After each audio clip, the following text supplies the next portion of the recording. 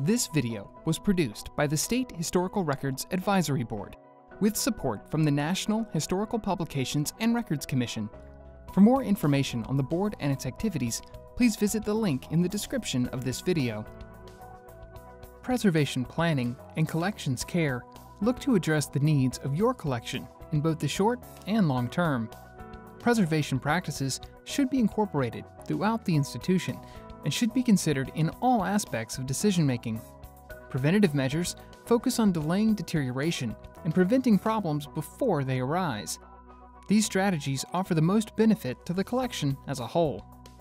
Let's discuss several basic but very important strategies that you should consider for the long-term preservation of your institution's collections. Where and how you store your collections is your first and best means of defense against deterioration. Assess your institution's shelving practices, cleaning routines, and holdings maintenance to identify areas for improvement.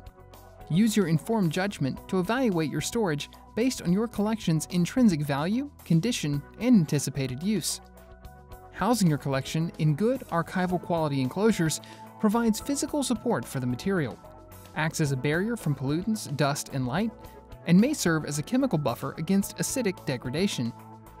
Archival quality is not a regulated term, and acid-free only means a material is pH neutral at the time of manufacture.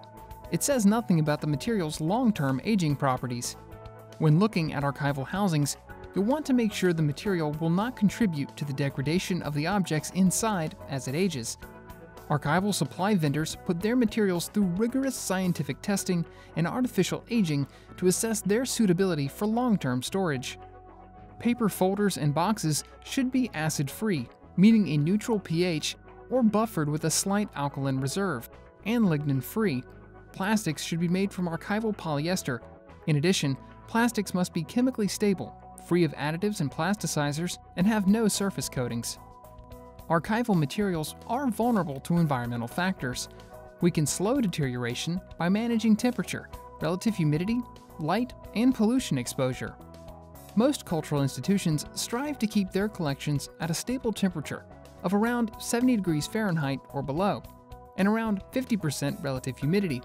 It's important to establish an environmental monitoring system at your institution to attain accurate records, provide an overall picture of conditions, indicate if current equipment is producing the desired conditions, and ultimately help support requests to install equipment if necessary. One important key to remember is balancing the capability of your building systems with your ideal environment.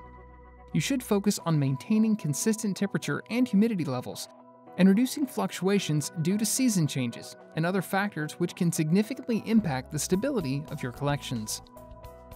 Light is another factor to consider in preserving your collection materials. Light accelerates deterioration and can cause darkening and yellowing of paper. Most importantly, light damage accumulates over time and is irreversible. Consider displaying a high-quality reproduction of your document.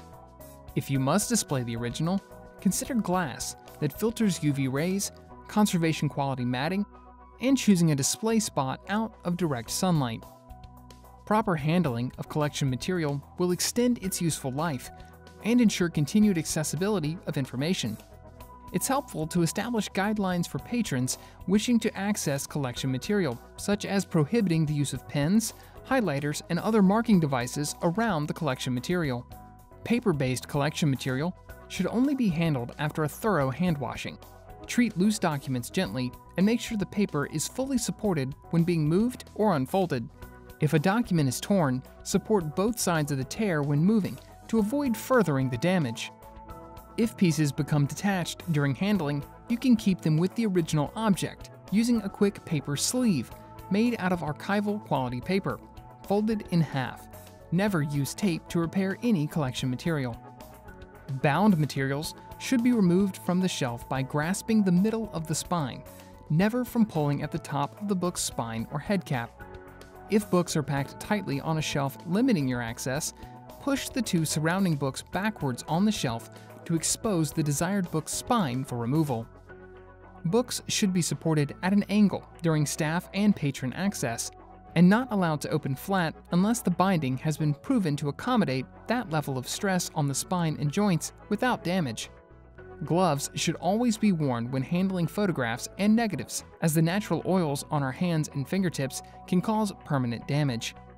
Gloves are typically either white cotton that can be washed and reused, or single-use, such as nitrile exam gloves. Any type of gloves will reduce your tactile sensation, so extra caution should be taken to prevent damage, especially if a photograph has cracked or flaking emulsion.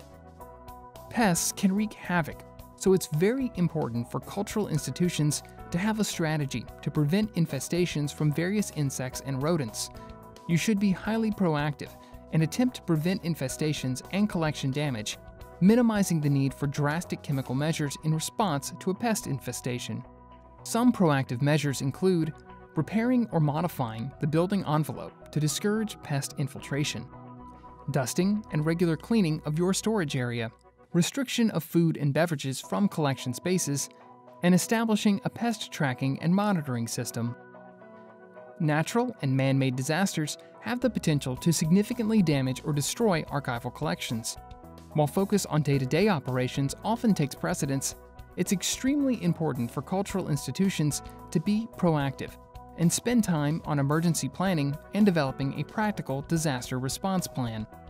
To implement these strategies, it's best to involve all staff, helping to build support and increase the understanding of the advantages of long-term preservation practices throughout your institution.